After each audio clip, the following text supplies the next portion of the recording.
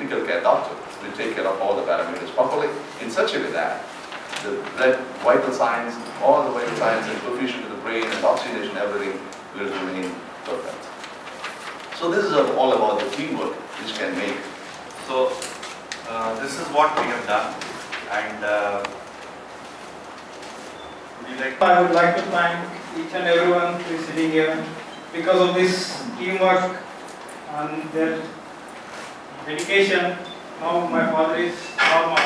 So I take this opportunity to thank this whole team of doctors heartfully. First, they said the time factor is very important. So people should be aware of this stroke. Key points are that recognition of stroke, the easiest way to recognize it, and the message that can go out is what has been put out by the World Health Organization, which is the thing called FAST, which even school children, college children can know. F-A-S-T. FAST, like Dr. Al said, is face, arm, speech or smile. And if you have a problem with any of these three, time is most important. Immediately go to the hospital. So FAST is something which must be told and made aware to everybody.